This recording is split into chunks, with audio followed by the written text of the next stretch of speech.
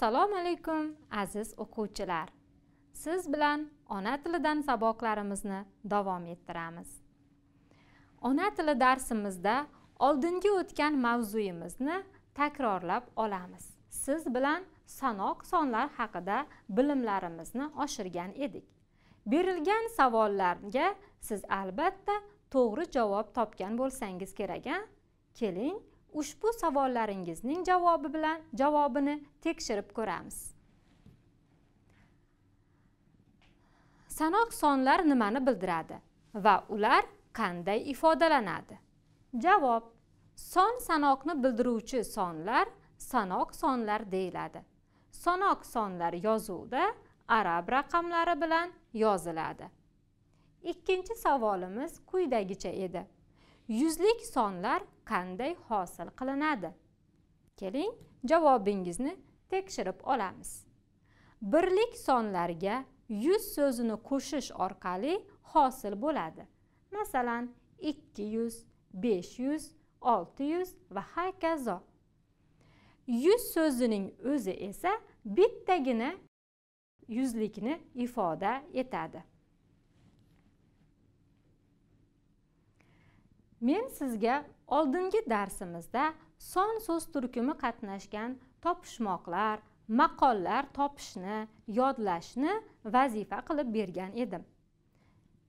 O'ylashimcha, siz ushbu topshiriqni ham a'lo darajada bajardingiz. Keling, men ham sizga ayrim maqollarni eslatib o'taman. Demak, son qatnashgan maqollar. 7 o'lchab 1 kes. Birni kessang 10ni ek. Do'st 1000 bo'lsa ham oz, dushman 1 bo'lsa ham ko'p. Oltovlon ola bo'lsa, og'zidagin oldirar. To'rtovlon tugal bo'lsa, tepadagin indirar. Demak, ushbu maqollarimizda quyidagi sonlar ishtirok etgan. 7, 1, 10, 1000, 1, 6, 4 kabi sonlar ishtirok etgan va ushbu sonlarimiz sonlarning turli ma'no guruhlariga mansub. Demak, yuqoridagi keltirilgan maqollarda sonlarning turli ma'no guruhlari ifoda etilgan edi. Keling endi keyingi topshiriqni bajarib ko'raylik. Ushbu ekranlaringizda ko'rib turgan ustunlardagi so'zlarni bir-biriga moslashtirishimiz kerak. Ya'ni, birinchi ustunda sonlarning ma'no guruhlari berilgan, ikkinchi ustunda esa aynan son so'z turkumiga oid bo'lgan so'zlar berilgan. Xo'sh, ularni bir-biriga moslashtiramiz. Sanoq son qaysi so'zimiz ekan? 11 so'zi. Xo'sh, o'ylab ko'ringchi, dona son qaysi so'zimiz? Demak, 7 ta so'zi dona son hisoblanadi. Chama sonchi aziz o'quvchilar? 5 ta. Keyingisi jamlovchi son. Qaysi so'z ekan? To'rtovlon so'zi. Taqsim son. Ushbu so'zimiz 3 tadan so'zi, ya'ni u taqsim sonni ifoda etadi. Va eng oxirgisi kasr son. Qaysi so'z qoldi? Albatta 3 dan 1 so'zi. Demak, aziz o'quvchilar, biz siz bilan sonlarning ma'no guruhlari va ularga misol bo'la oladigan son so'z turkumidagi so'zlarni bir-biriga moslashtirib, jadvalimizni to'ldirib oldik. Keling, bugun siz bilan yangi mavzu o'rganamiz. Ushbu mavzuyimiz sonlarning ma'no turlaridan bittasi dona songa bag'ishlanadi. Dona son va uning yasalishi haqida bilimlarimizni oshirib olamiz. Topshiriqqa e'tibor qarating. Quyidagi sonlarga ta qo'shimchasi dona, nafar, bosh, tup, bog' so'zlarini qo'shib birikmalar tuzing. Demak, ushbu topshiriqda kitoblaringizda 6, 5, 3, 30, 50, 70 so'zlari keltirilgan. Biz ushbu so'zlarni yuqorida aytilgan so'zlar bilan birgalikda birikma holatiga keltirishimiz kerak. Xo'p, 6 ta olma, 5 dona kitob, 3 nafar o'quvchi, 30 bosh qoramol, 50 tup ko'chat, 70 bog' piyoz. Mana o'quvchilar sonlardan foydalanib birikmalar hosil qildik. Endi qoidamizga diqqat qiling. Bilib oling, narsalarning miqdorini donalab ifodalaydigan sonlar dona son deyiladi. Ular ta qo'shimchasi yordamida hosil qilinadi.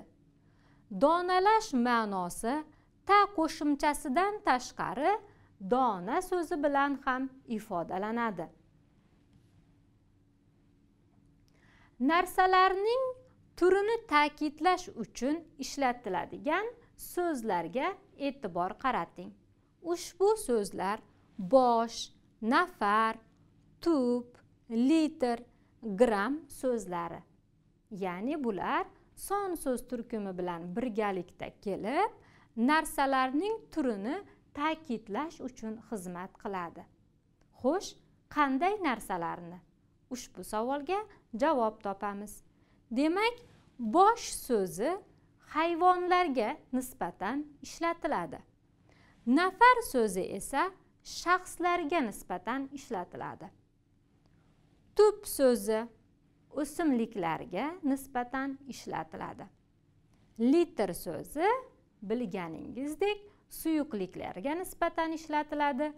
Gram so'zi esa og'irlik ma'nosini ifoda etadi. Keling, har bittasini gaplar orqali ham izohlab o'tamiz. Fermaga 30 bosh qoramol keltirildi. Demak, 30 bosh qoramol. Sinfimizdagi 5 nafar o'quvchi taqdirlanishdi. 5 nafar o'quvchi. Bobom bilan bog'imizga 6 tup mevali daraxt ekdik. 6 tup mevali daraxt. Do'kondan 2 litr sut va 500 gram shakar sotib oldik. 2 litr sut, 500 gram shakar. Demak, yuqoridagi so'zlarni gap ichida keltirib izohladik. Endi darsligimizdagi mashqlarni bajarishga o'tamiz. 412-mashq. Gaplarni yozing. Sonlar qanday hosil qilinayotganini tushuntirib bering. Demak, ushbu mashqingizda bir nechta gap berilgan. Biz sizga 3 ta gapni izohlab beramiz. Kecha tog'ang berib ketgan zog'oradan 2 tasini olib qo'yganman. Birgalashib choy ichamiz. Ikkinchi gap. Nafis chayqaladi bir tup namatak.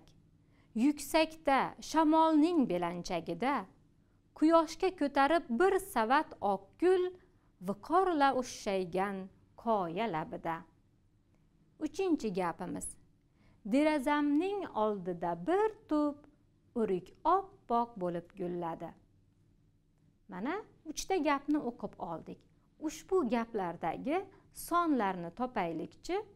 Birinchi gapimizdagi sonimiz. Ikkitasini, 2 ta so'zi. Ikkinchi gapimizda bir tup va bir savat so'zlari. Uchinchi gapimizda esa bir tup so'zi. Ushbu so'zlarimiz dona sonlar hisoblanadi, aziz o'quvchilar. Qolgan gaplarni ham o'zingiz izohlashga harakat qiling. Dona sonlarni topib, ostiga chizib belgilab qo'ying. Endi keyingi mashqimizni bajarishga o'tamiz. Demak, 414-mashq. Qaus ichidagi sonlarni kerakli shaklga solib gaplarni ko'chiring.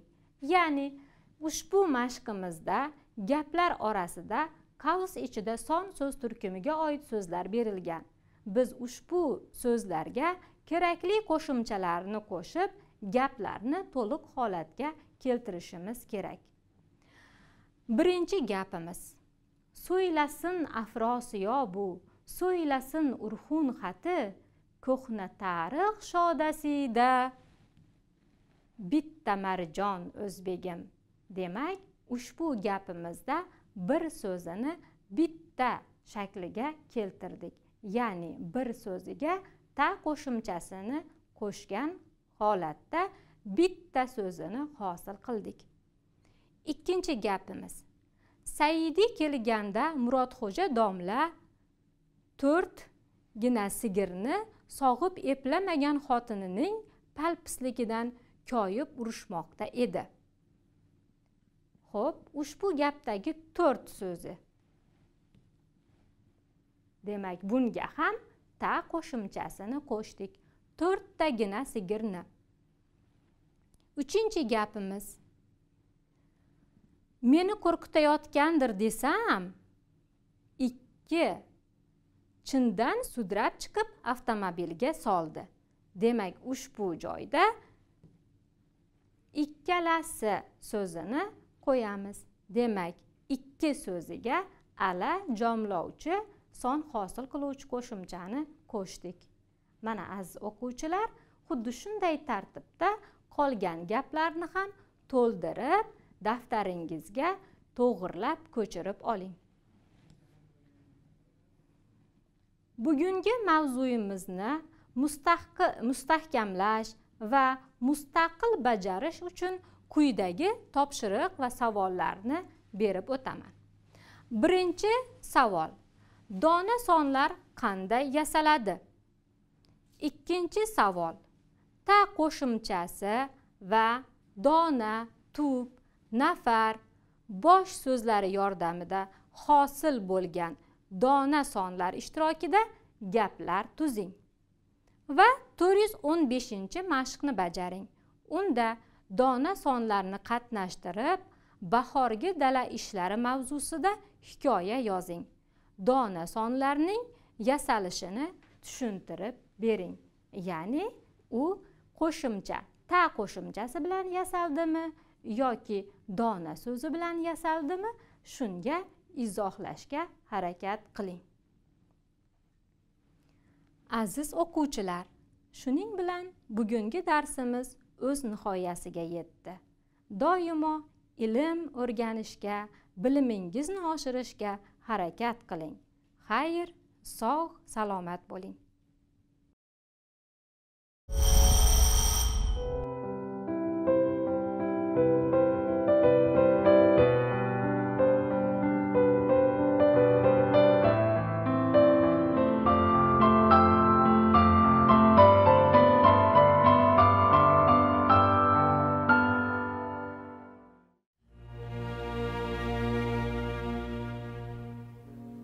O'qilishi shart bo'lgan 100 kitob turkumidan mashhur o'zbek adibi Tog'ay Murodning qissalari tavsiya etiladi.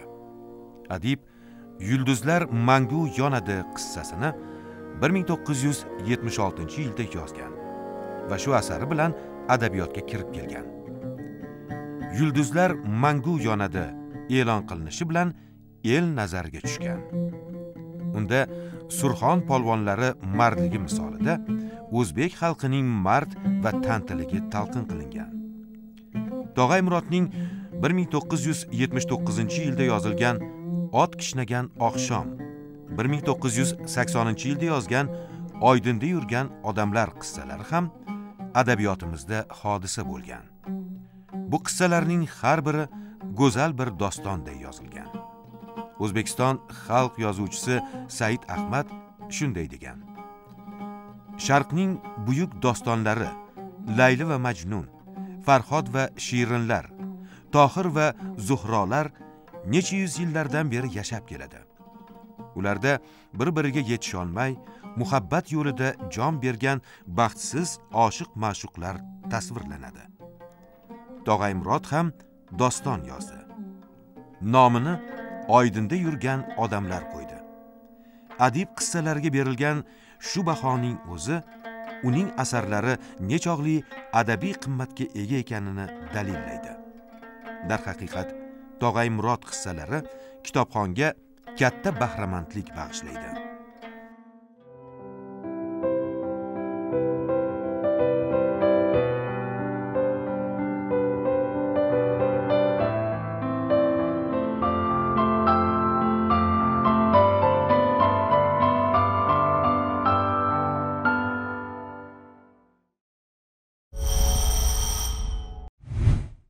Assalomu alaykum aziz o'quvchilar. Mana bugun adabiyot darsida Tog'aymurodning hayoti va ijodi bilan tanishasiz. O'quvchilar, o'tgan darsimizda Pirimqul Qodirovning Yulduzli tunlar asari qahramonlar tahlilini o'rgangan edik.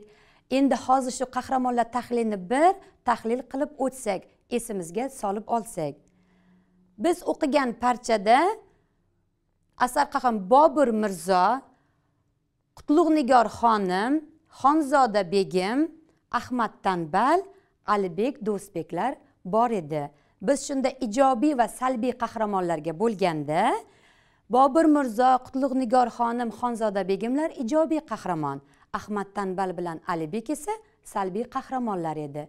Sizda uyda bajarishga topshiriqlar berilgan endi. Asarni to'liq o'qishga harakat qilib, o'zingiz ijobiy qahramonlarga va salbiy qahramonlarga misollar topib kelish kerak edi. Ishonamanki, siz bu vazifani to'liq bajargansizlar.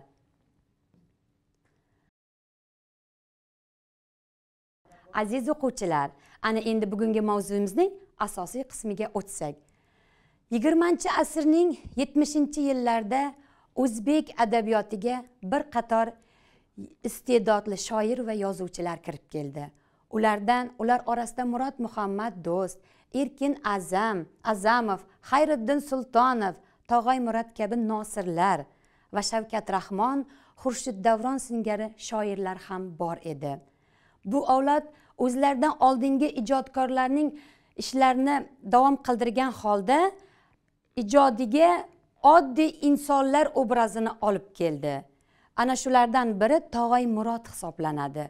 Ularning ijodida sizu biz kunda uchratadigan, sizu biz balkim ularga e'tibor qilmagan bo'lishimiz mumkin. Ana o'shanday insonlarni asarlarga olib kelib bosh qahramon qildi.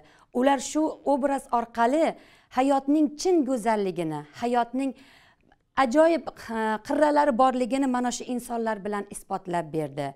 Bunday yozuvchilar novator, ya'ni yangilik kirituvchi ijodkorlar deb sanaladi. Mana shunday novator ijodkorlardan biri Tog'aymuroddir. Tog'aymurodning tarjimai holi o'ziga o'xshab oddiygina.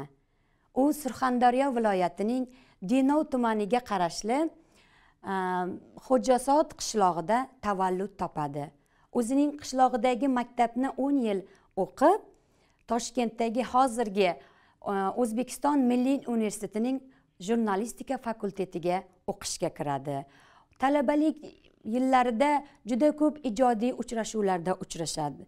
Ijodiy kechalar olib boriladi. Ana shu vaziyat uning ijodiy yo'nalishida yuqori samarali ishlarni amalga oshirishda yordam berdi deb o'ylaymiz. Talabalik paytlari o'nlab hikoyalar yozgan bo'lsa ham, ancha asarlar yozgan bo'lsa ham, u hech birini nashr qilishga shoshilmadi.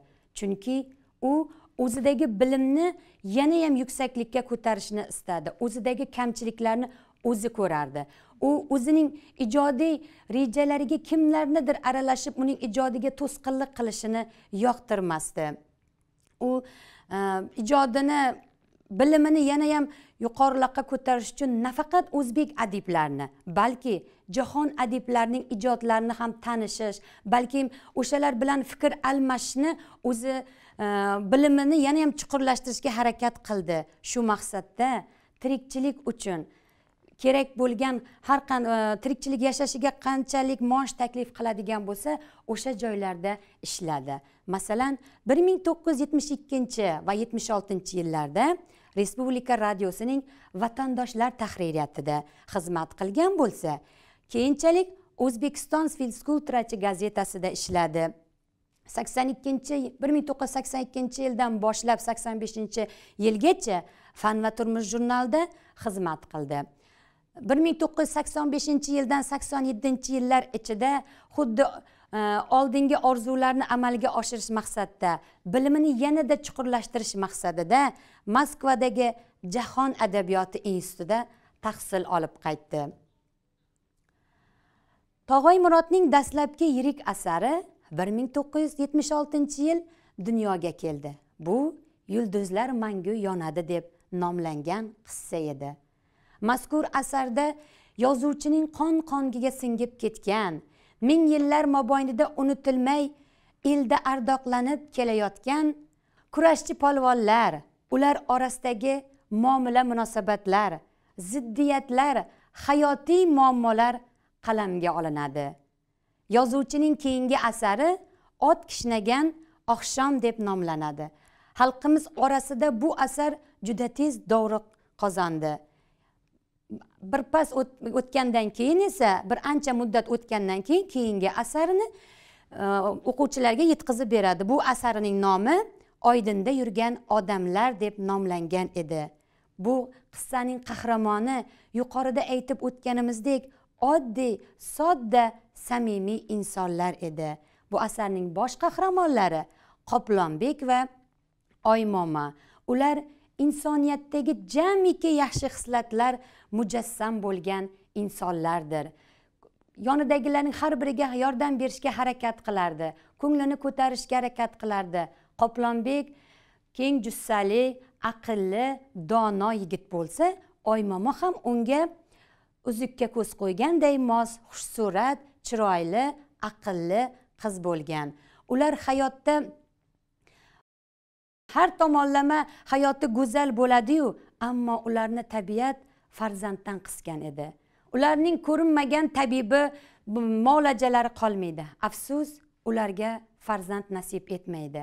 Bir kuni Oymoma yillar o'tib katta ayol bo'lgandan keyin qo'shnisining kelinining bolasini ovutib o'tirganda qup-quruq ko'ksiga sut keladi. Uni ko'rgan onaizor onalik hissini ko'rganday bo'ladi. U uning hayotining oxirgi soniyalari edi. Odamlarning gap so'ziga qaramasdan, boshqa oila qurishga undashlariga qaramasdan bular ikkalasi bir-biridan voz kechmaydi. Yillar o'tib oy ostida xuddi ularning vafotidan keyin ham odamlar ikkalasining oy ostida suhbatlashib o'tirgan ovozlarini eshitganday bo'lardi go'yo. Tog'ay Murodning keyingi asarlari qissada o'z tajribasiga ega bo'lgan Tog'ay Murod 1993-yilda Otamdan qolgan dalalar nomli yirik romanini yozadi. Bu roman o'zbek xalqining Chor Rossiyasi hamda Sho'ro hukumati ostida qolgan og'ir ahvoli aks ettirilgan. Bu romanda salkam 100 yillik tarix mujassam. Bu asarni taniqli kinorejissyor Shuhrat Abbosov 2 qismli badiiy filmni suratga oladi. Adib bir qancha o'zga chet mamlakat adabiyot vakillarining asarlarini o'qib o'rgangandek, o'zi o'qigan asarlarini o'zgalarga ulashishni ham xohlaydi. Shu maqsadda u qalamini tarjimaga yo'naltiradi. Uning ilk tarjimalaridan Ernest Seton Thompsonning Yovvoyi yo'rg'a asari zo'r mahorat bilan o'zbek tiliga tarjima qilindi. Iste'dodli yozuvchi Tog'ay Murod ayni ijodiy kuchga to'lgan payt 55 yoshida vafot etadi. Uning ijod stolida qancha yozilmay qolgan, tugallanmagan asarlar, tarjimalar, qo'lyozmalari qoldi. Shunday bo'lsa-da, u yaratib ketgan asarlar tufayli avlodlar qalbida aks sado berishi shubhasizdir. Aziz o'quvchi, mana bugun darsimizda Tog'ay Murodning hayoti va ijodi haqida o'rgangan ekanmiz.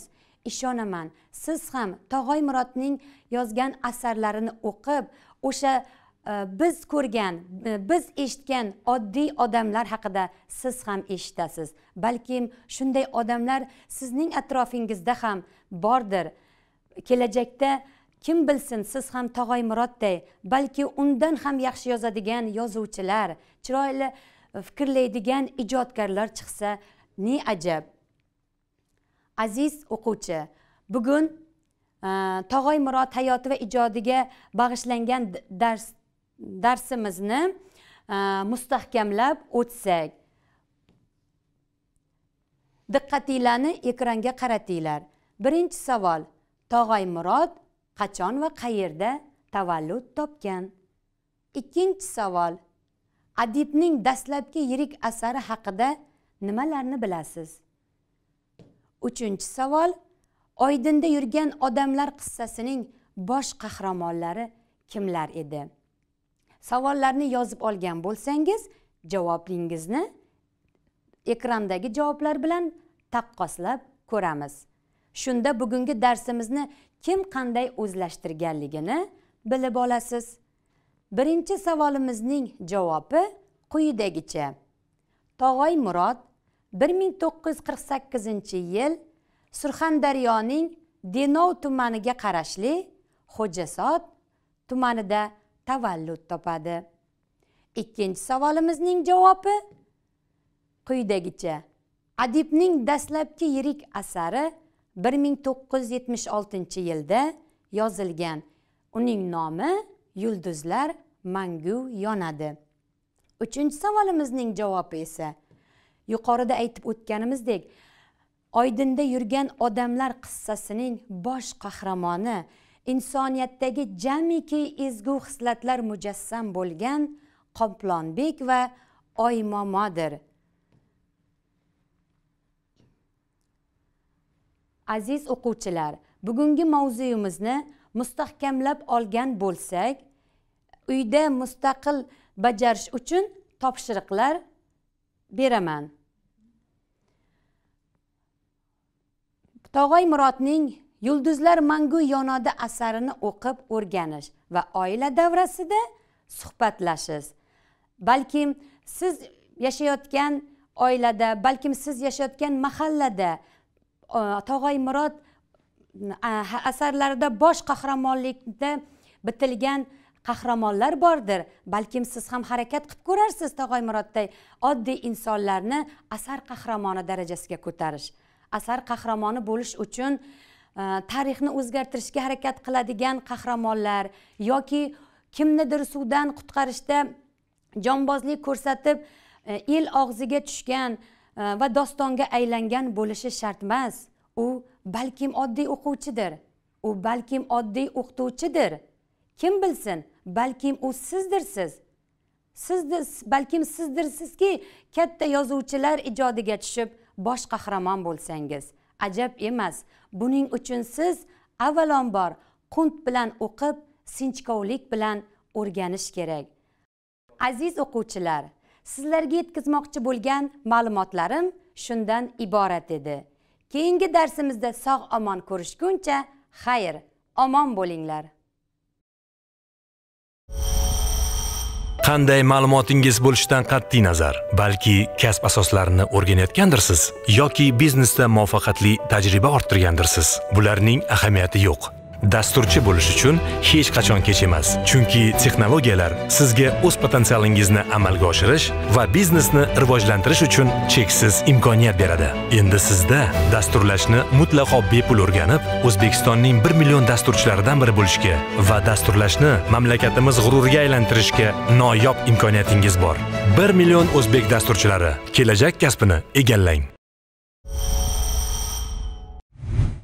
Assalomu alaykum hurmatli o'quvchilar.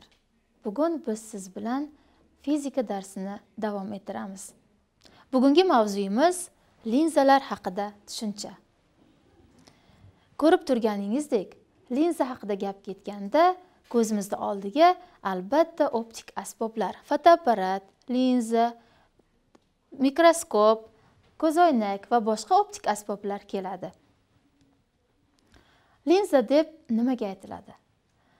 Ikki yoki bir tomoni sferik sirt bilan chegaralangan shaffof jismga linza deb ataladi. Linza odatda shishadan yasaladi. Linzalar ikki xil bo'ladi: yassi ko'zgudek, qavariq va botiq linzalar. Qavariq va botiq linzalar ham o'z navbatida 3 turga bo'linadi. Bu yerda ikki tomoni qavariq, bir tomoni yassi, ikkinchi tomoni qavariq, bir tomoni qavariq va ikkinchi tomoni botiq. Demak, bu qavariq linzalarimiz. Ikkinchi botiq linzamiz, demak, ikki tomoni botiq, bir tomoni qavariq va bir tomoni botiq. Keyingisi bir tomoni yassi va ikkinchi tomoni botiq linzalar. Aziz o'quvchilar, biz qavariq linzadan yorug'likning qanday tushishi va qanday sinishini kuzatamiz. Linzadan o'tgan nurlar bir nuqtada to'planadi. Bu nuqtaga linzaning fokusi deb ataladi. Har bir linzaning ikkita fokusi bor va har bir linzaning fokuslari har xil bo'ladi. Linzaning fokus masofasiga teskari bo'lgan kattalikka linzaning optik kuchi deb ataladi va uni katta D harfi bilan belgilanadi. Linzaning optik kuchi barobar bo'ladi 1 taqsim F, ya'ni bu yerda optik kuch barobar 1 taqsim fokus masofasi. Agar linzaning fokus masofasi 1 metrga teng bo'lsa, uning optik kuchini topish uchun biz 1 ni 1 metrga bo'lamiz va barobar 1 dioptriyaga teng bo'ladi. Ya'ni linzaning optik kuchining birligi dioptriyada belgilanadi.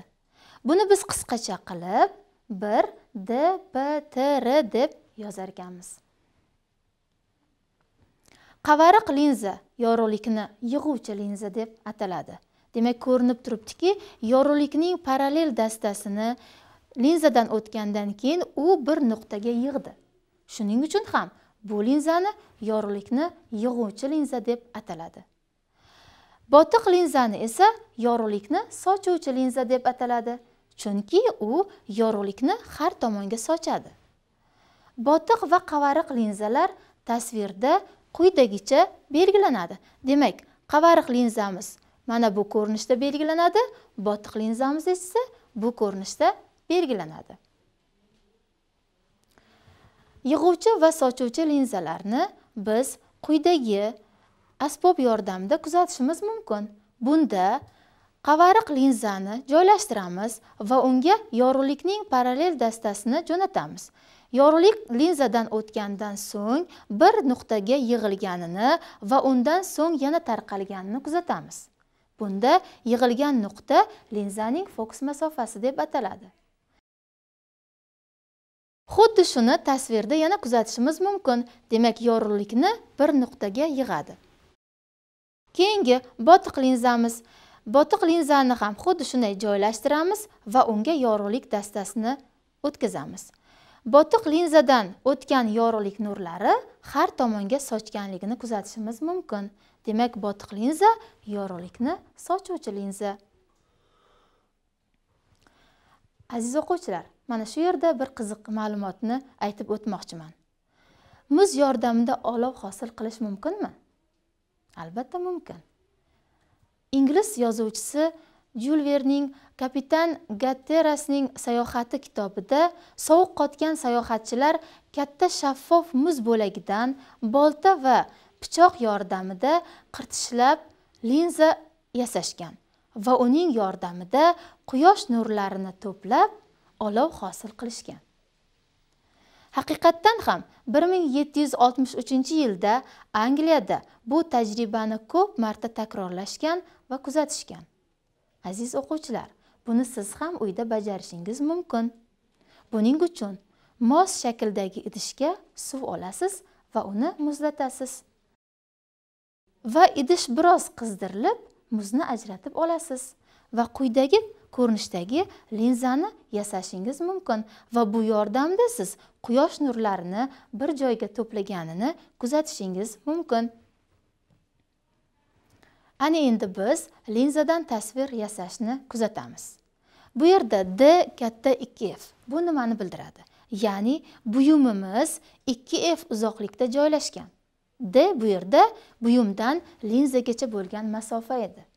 Qani e'tibor beringchi, bu yerda biz qanday linzadan foydalanyapmiz? Barakalla, demak bu qavariq linza. Chunki bu qavariq linzaning belgisi. Demak, buyumni 2F uzoqlikda joylashtirdik. Bu yerda A, B buyumning o'lchami. Buyumdan linzaga yorug'lik nurini parallel optik o'qqa nisbatan parallel o'tkazamiz va undan yorug'likning sinishini kuzatamiz. Bu yerda yorug'lik linzadan 2 marta sinish natijasida yorug'lik F, ya'ni fokus masofasidan o'tadi. Yorug'lik birinchi muhitdan shishaga sinadi. Shishadan yana havoga sinib o'tish natijasida F fokus masofasidan yorug'lik sinib o'tadi. Ikkinchi nurni biz linzaning markazidan o'tkazamiz va u to'g'ri o'tib, bu ikki nurimiz o'zaro bir nuqtada kesishadi va kesishgan nuqtalarni belgilab birlashtirib chiqamiz. Agar e'tibor bergan bo'lsangiz, bu yerda biz buyumimizning tasvirini teskari kuzatamiz. Demak, A, B buyumimiz teskari bo'lib, A', B' bo'lib ko'rindi. Bu yerda hosil bo'lgan tasvirimiz haqiqiy, to'nkarilgan va albatta kichiklashgan. Aziz o'quvchilar, ana endi biz buyumni F va 2F oraliqqa qo'yamiz. Bu yerda buyumdan linzaga yorug'lik nurini o'tkazamiz. Demak, buyumdan optik o'qqa nisbatan parallel o'tkazilgan yorug'lik nurimiz fokus masofasidan sinib o'tadi.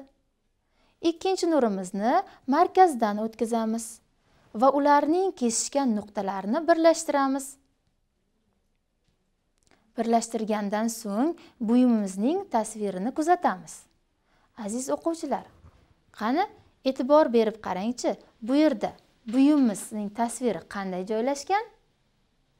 Barakalla, demak buyumimizning tasviri teskari, kattalashgan va haqiqiy.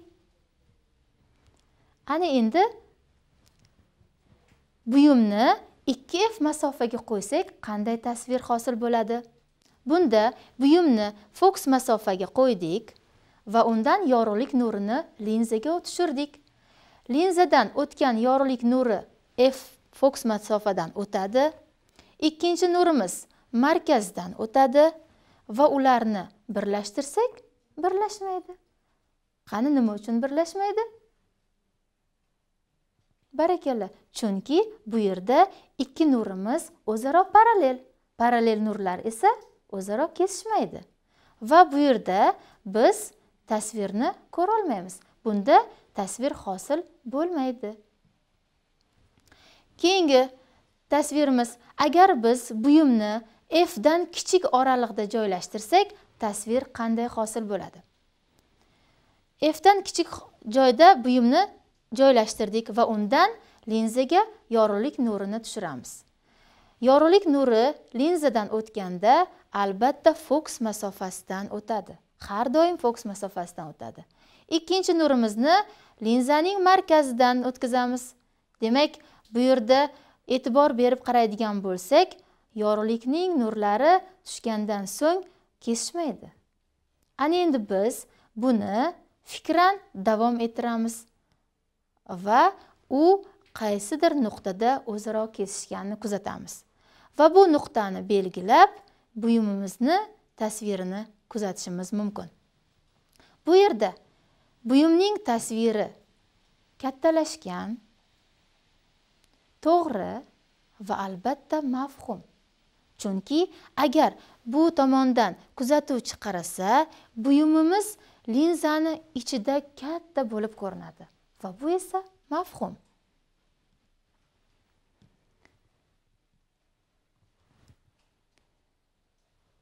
Aziz o'quvchilar, ana endi biz linza formulasini o'rganamiz.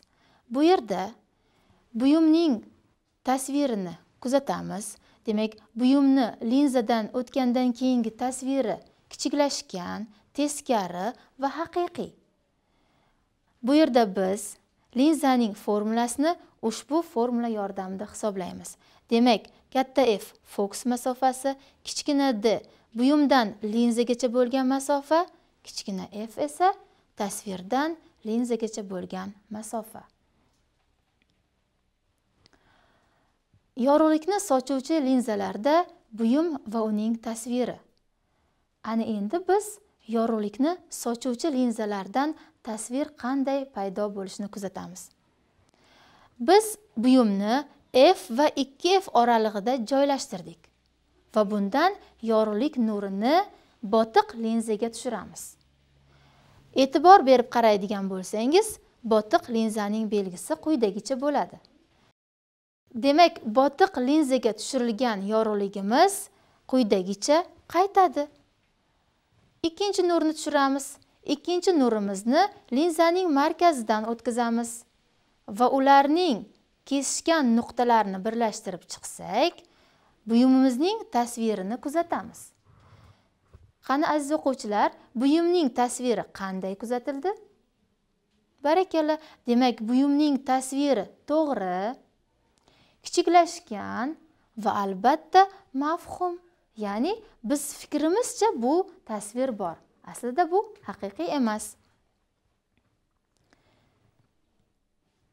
Bu yerda D, demak, buyumdan linzagacha bo'lgan masofa, F esa tasvirdan linzagacha bo'lgan masofa.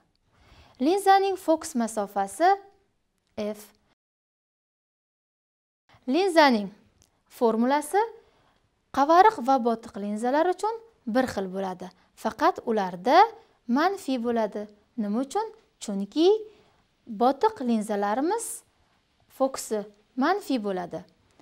Demak, bu yerda biz botiq linzaning formulasini kuzatamiz. Botiq linzaning formulasi mafhum bo'lgani uchun ularning ishorasi manfiy bo'ladi. Aziz o'quvchilar, topshiriq. Rasmdagi linza qanday linza? Buyum va tasvir qanday joylashgan? E'tibor berib qaraydigan bo'lsak, linzamiz tasvir va buyum ko'rsatilgan. Demak, bu qanday linza va tasvir bilan buyum orasida qanday masofa bor? Barakalla. Demak, bu botiq linza. Botiq linza xuddi shu ko'rinishda belgilanadi. Buyumimiz 2f uzoqda joylashgan va uning tasviri esa kichiklashgan, to'g'ri va haqiqiy. Aziz o'quvchilar, mustaqil bajarishingiz uchun topshiriq. Yig'uvchi linza ko'zoynak yordamida quyosh nurlarini bir nuqtaga to'plab fokus masofasini aniqlang. Keyingi topshirig'imiz mavzuni o'qib, mavzu oxiridagi savollarga javob yozish. Shu bilan bugungi darsimiz o'z nihoyasiga yetdi. Keyingi darslarda ko'rishguncha xayr, salomat bo'ling.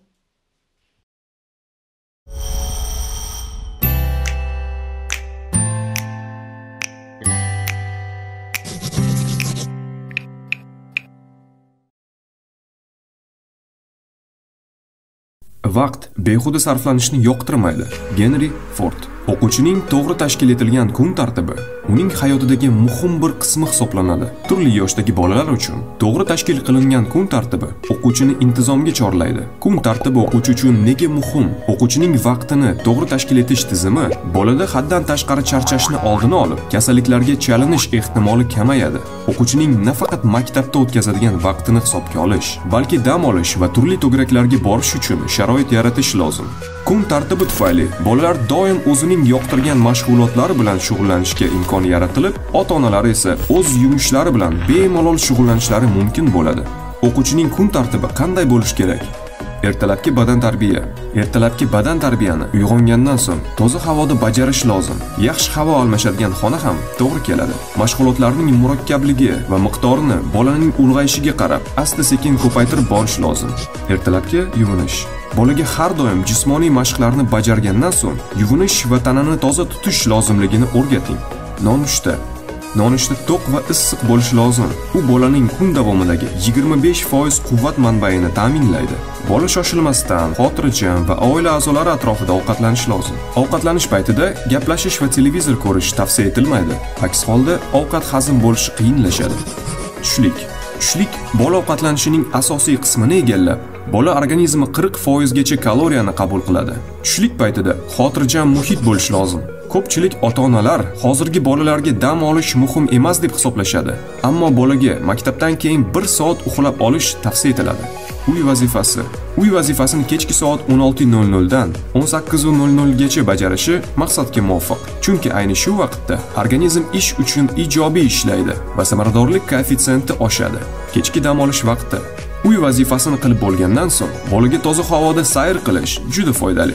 Piyoda sayr qilish bolani biroz chalg'itadi va u tunda yaxshiroq uxlaydi.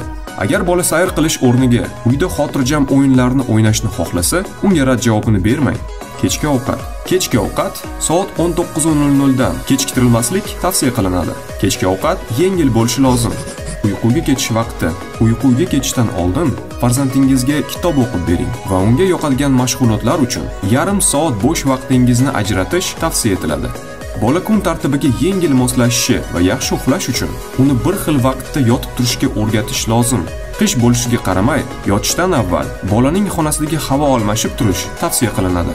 Bola kechgacha o'tirmaslikka ishonch hosil qiling. Aks holda uyquning yetarli bo'lmasligi charchoq va tananing psixologik funksiyalari buzilishiga olib keladi. Yotishdan oldin bolaga kitob o'qib bering yoki maktabda erishgan muvaffaqiyatini maqtang, zero bola yaxshi kayfiyat bilan uyquga ketsin.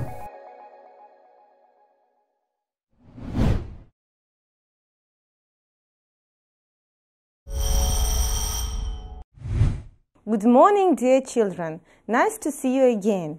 So, today we'll start our new lesson. Well, grade 6, unit 11, lesson 6. You can open your textbooks on page 71. Please, open your textbooks, please. And the new theme is project. Okay, today we just make a consolidation. After that, you will see some projects. Okay. Well, my dears, well, this unit, you know that it is dedicated to save our Earth planet. Yes?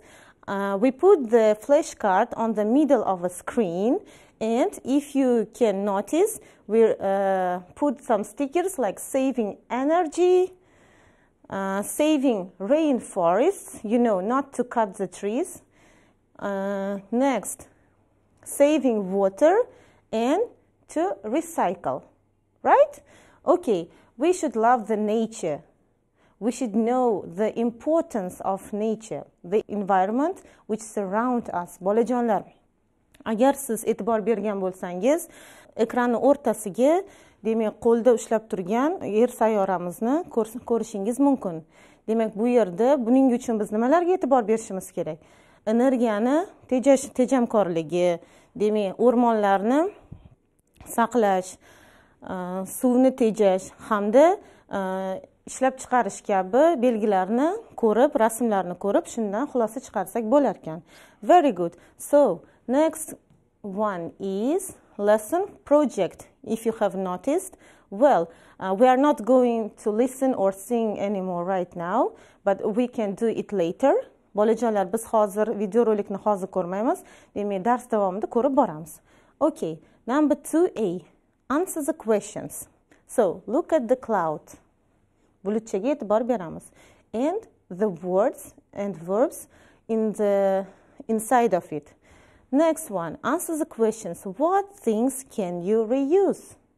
So first of all, please pay attention to the word reuse. Bolajonlar, reuse demak qayta foydalanmoq so'ziga, fe'liga e'tibor beramiz. Re degani qayta degani, use demak foydalanmoq.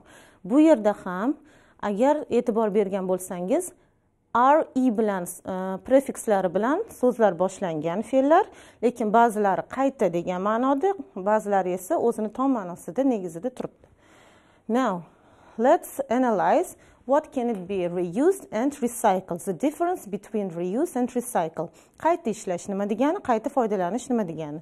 Reuse degani qayta foydalanish. Nimadan qayta foydalansa bo'ladi? Bolajonlar, bilamiz, oddiygina oq varroq, oq qog'ozni, demak, yozilgan tomoni bo'ladi. Biz uni agar uni yozib bo'ldim deb chetga olib qo'ymasdan, orqa tomondan ham foydalansak bo'ladi. To'g'rimi, bolajonlar?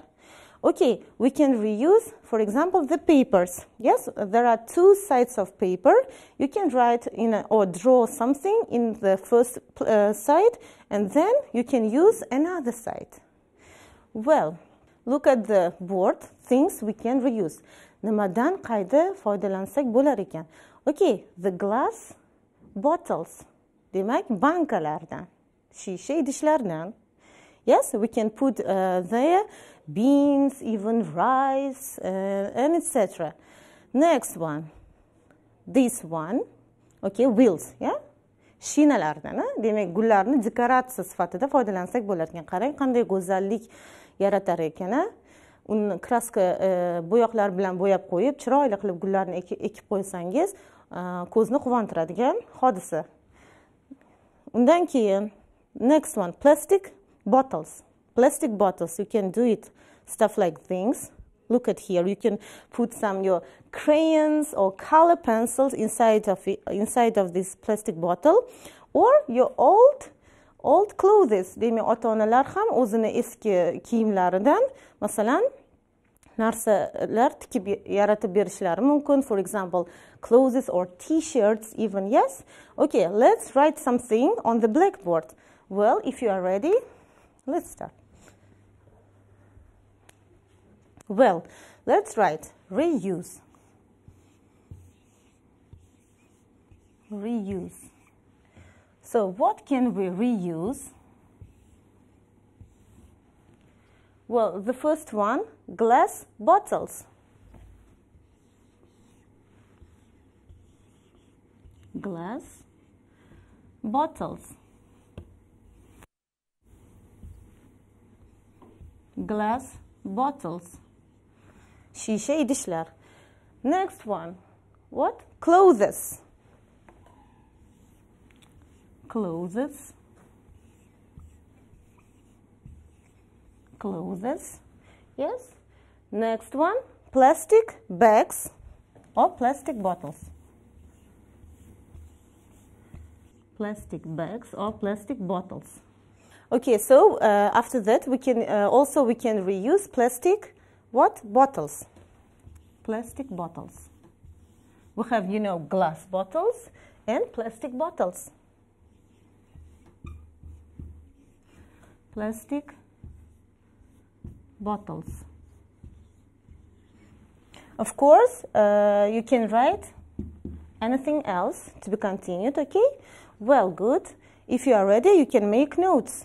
Bolajonlar, agar yana nimadir qo'shimcha qilib yozmoqchi bo'lsangiz, demak, bu narsa yozishingiz mumkin. Yana nimani qayta foydalansak bo'ladi. Yozib olishingiz mumkin. Please, you can write. Well, if you are ready, we can continue. Now, look and say what we can reduce, recycle, reuse, and turn off. But first of all, let's move to another one. Well, this one, look at the cloud, okay? Pay attention to the verbs. Report, rewrite, repeat, reuse, ready, resell, result, repeat, region, refill, read, redo, reduce, recycle. Demak, shu fe'llarni keling hozir ko'rib chiqamiz. Demak, qayta, yana degan ma'noda agar izohlangan bo'lsa, shularni topishimiz lozim.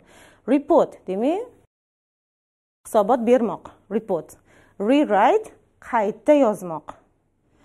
Repeat, takrorlamoq, reuse qayta foydalanmoq, ready tayyor, resell qayta sotmoq, result natija, repeat takrorlamoq, the same, yes, region, refill demak qayta to'ldirmoq, red, what color is it?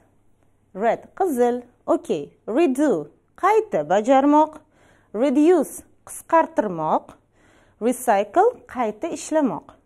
Very good. Okay, we did it, right? Okay, next one. Another one, look and say what we can reduce, recycle, reuse and turn off. Bolajonlar, topshiriqqa e'tibor beramiz. Demak, reduce qisqartirmoq, recycle qayta ishlamoq, reuse qayta foydalanmoq va o'chirib qo'ymoq fe'llarini ishlatgan holda qanday gaplar tuzsak bo'ladi. Demak, look at the cloud, water, electricity, gas, energy, trees. These are the new words for you. Yes, yangi so'zlar bular. Buni biz avvalgi mavzularda ham o'tgan edik. Look at the pictures, please. So, example, we can save trees if we recycle paper. Demak, biz agar qog'ozni qayta ishlasak, demak nima daraxtlarni saqlab qolsak bo'lar ekan. Next one, look at them. So, let's watch them. We can save trees if we recycle newspapers and cardboard. Agar biz karton va jurnal va gazetalarni qayta ishlasak, demak, daraxtlarga ziyon bo'lmas ekan, ularni tejaytiramiz. Next one. We can save electricity if we turn the TV off when we are not watching it. Of course, previous lessons I've told that please to switch off the TV or switch off the lights if you want, if you don't use them. Yes, while you're leaving the classroom or even the room, please switch off your lamps or switch off your lights. Demak, xonadan chiqib ketayotganda yoki foydalamasangiz televizordan o'chirib qo'ying hamda bu bilan bizni elektrni tejashimiz mumkin ekan. Next one. Look at them, please. We can save energy if we reuse glass bottles and plastic bags. Agar biz shisha idishlarni va mana ko'ryapsiz, demak bu yerda salafanlar deb aytmoqchi ham, plastic bags. Agar shularni qayta bulardan foydalanadigan bo'lsak, biz demak energiya manbaini tejagan bo'lar ekanmiz. Qanday qilib? Chunki ba'zi odamlar bor, bilasiz, do'konga borayotganda ham maxsus o'zi bilan salafan olib bormaydi, yana qaytadan sotib olaveradi. Uyga kelganda ular ko'payib keyin uni demak chiqindi sifatida ulardan foydalanishmaydi. Lekin biz albatta ulardan qayta foydalanishimiz ham mumkin, to'g'rimi? Very good. Okay, next one. We can save gas if we boil a little water. Agar biz o'zimizga kerak bo'lgan miqdordagi suvdan foydalansak, demak gazni ham tejagan bo'lamiz. Bu bilan biz yana energiya manbaini tejagan ham bo'lar ekanmiz. Next one, say true or false. Let's read them and say true false. Hozir gaplarni o'qiymiz hamda gaplar to'g'ri bo'lsa true deb ataymiz, noto'g'ri bo'lsa false. Demak, noto'g'ri deb. We save water when we have a bath. Think a little. We save water when we have a bath. Dush qabul qilganda biz suvni tejaymiz. Is it true or false? That's false. Very good. Second one. We waste water when we brush our teeth and the water is running. Tishlarimizni yuvganimizda biz demak suvni bekordan bekorga isrof qilib yuboramiz. Is it true or false? That's true. Okay. Number 3. We waste energy when we put more water in the kettle than we want. Choynak yoki chovugunga kerakli bo'lgan miqdordan ko'ra ko'proq suv solsak, demak biz energiyani bekordan bekorga isrof qilamiz. Is it true or false? That's true. Good job. Number 4. Uzbekistan has a hot and wet climate. I think it's clear for you, yes? That's false. Number 5. Trees give oxygen to people and animals. Daraxtlar odamlar va hayvonlarga, jonivorlarga kislorod yetkazib beradi. Is it true or false? That's true. Very good. Next one. Okay, so look at the pictures and project works which can be done by the school children. Bolajonlar, e'tibor bering, buni siz kabi maktab o'quvchilari bajargan. Keling, ko'ramiz, tomosha qilamiz. Project Save Our Planet. Do you love your planet? Yes, we love them, yes? Okay, look at them. Beautiful decoration, yes? Illustration even, yeah? Next, and in the middle of it, it is written, together we can fix it. Another ones, okay, holding the Earth planet, yes? In the hands. Mother Earth Day. When is Earth Day? Bolajonlar, yer kuni qachon nishonlanadi? All over the world, it is celebrated in April. April oyida ekan. Next, save energy. Look at them. It is divided into 2 columns, yeah? One is poisoned. Biri ifloslangan, qarang, qanday? Xunuk manzara deb atasak ham bo'ladi. Bunisini qarang. The bright colors, yeah? Nature, it's prosperous. The clear planet. Okay, and it is written like save energy, save earth, save life. Yes? Okay, and we should help them. How to save, yes? Another one, save our planet. And look at them, it is polluted, it's coughing. It's time to save the earth. Don't let our future go up in smoke. Did you understand the meaning? Bolajonlar tushunarli, demak biz yer kurrasini asrash vaqtimiz kelibdi. Demak kelajakda biz uni yangi avlodga ham qoldirishimiz kerak, to'g'rimi? Well done. Okay, and the last one, what should we do? How do we protect our nature? Qanday qilib biz tabiatni asrashimiz mumkin? Reduce. Okay, you can ride a bike instead of driving a car. Yes? Or reuse paper bags by saving trees. Reuse paper bags. Demak, qog'oz sumkalardan foydalaning va shunda biz nimani asrar ekanmiz? Daraxtlarni, to'g'rimi? Ko'klarimizni zorlashtirmasak, we should plant trees, yes? Okay, and recycle. Recycle, qayta ishlashimiz kerak. Mana hozir bolajonlar yurtimizda ko'p ishlar, islohotlar amalga oshirilmoqda. Shundan biri 3 xil rangdagi, agar ko'rgan bo'lsangiz, ko'chalarda axlat qutilari joylashtirilgan chiqindilar uchun rang-barang qilib ko'rilyapti, to'g'rimi?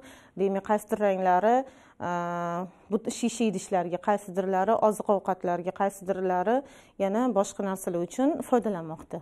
Very good. Okay, here, look, the blue color, paper for paper. The green color for bio, yes, for nutrition. And the plastic for plastic bottles. Yes? Is it clear for you? Good job. And it's time to watch the video. Yes? Video.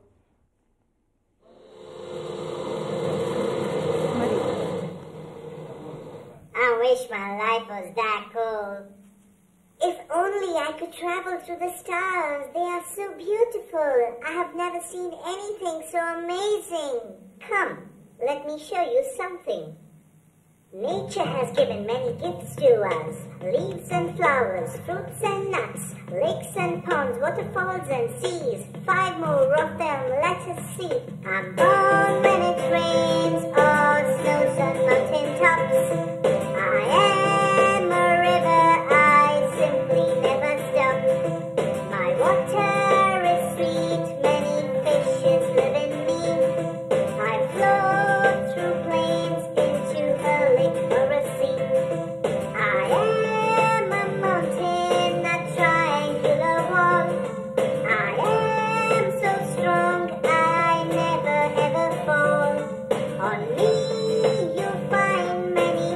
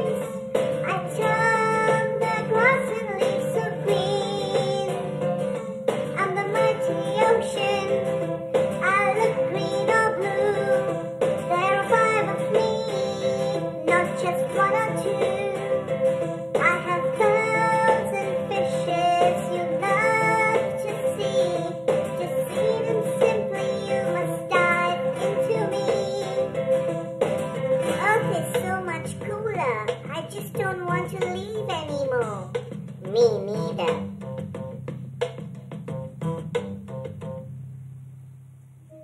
Very good. So good, you want to share.